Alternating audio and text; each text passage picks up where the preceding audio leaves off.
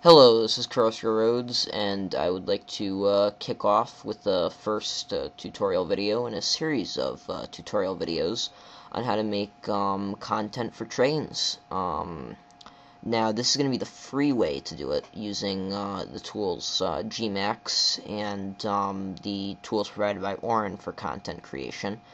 I remind this is going to be 100% free, and let me show you how to set up your Gmax and this content creation asset creation kit so that you can start creating your own 3D models for Trainz. For starters, you're going to want to head over to the Turbo Squid website and pick up the Gmax download, 19 megabytes, and download it and install it. And at the end, it's going to ask you to register, and you'll have to go to the website, and it's going to ask you for your name and your postal code, and nothing personal, but then it will give you your serial number, which will allow you to activate your Gmax software.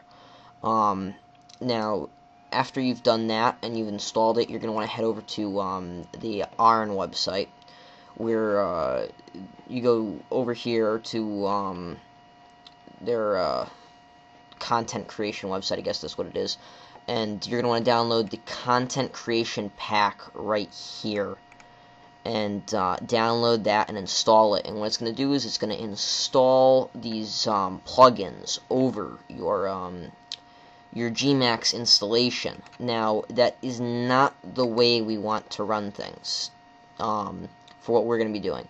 So after you've installed both Gmax and this content creation pack, you're going to head over to your C drive, then go to the Gmax folder, go to the Game Packs folder, Trainz, Plugins, and I need you to copy everything in this Plugins folder, and then back up a level, back up another level, and back up so you're back in your Gmax folder, and go to this Plugins folder right here, and paste all that in.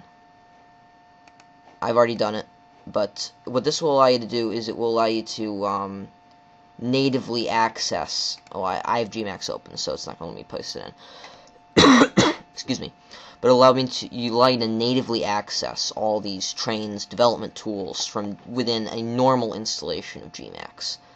So without further ado, you can go and open up your Gmax installation. I already have mine open.